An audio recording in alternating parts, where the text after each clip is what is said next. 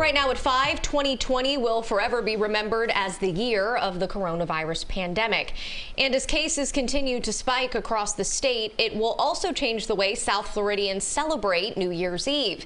Today we learned that in order to keep South Floridians safe and healthy going into 2021, some traditions had to be canceled. With a look at what you can and cannot do for New Year's Eve, here's CBS 4's Ted Scouten from Fort Lauderdale. Well, you know, so many of us are looking forward to kicking 2020 out the door and welcoming in 2021. But this year, the way we do that is going to be very different.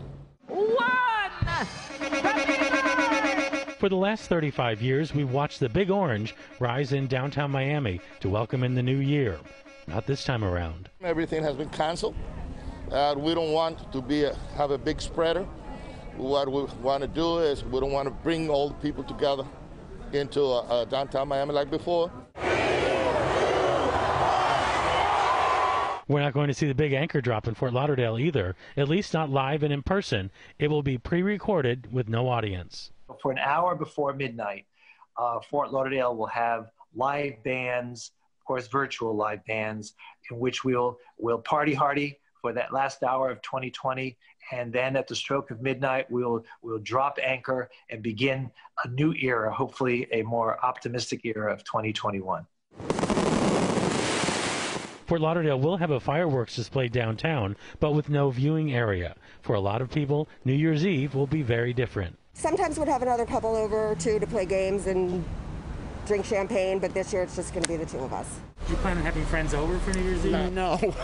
No. I mean, we're being very careful. Virtual. I'll just do a virtual thing, maybe with my brother in New York. The hope is to stop large gatherings and the spread of COVID. Don't be kissing any strangers at midnight on New Year's Eve. You know, try to stay home with your family. Don't invite any family members over that are not part of your regular household.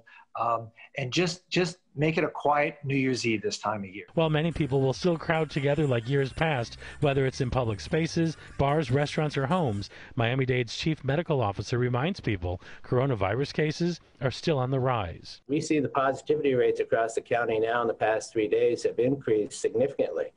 Positivity rate on December 27th was 10.8% for the county, much higher than it's been the prior 2 weeks. And keep in mind there's a 1 a.m. curfew in place in both counties. 1 o'clock, that's definitely shutdown time.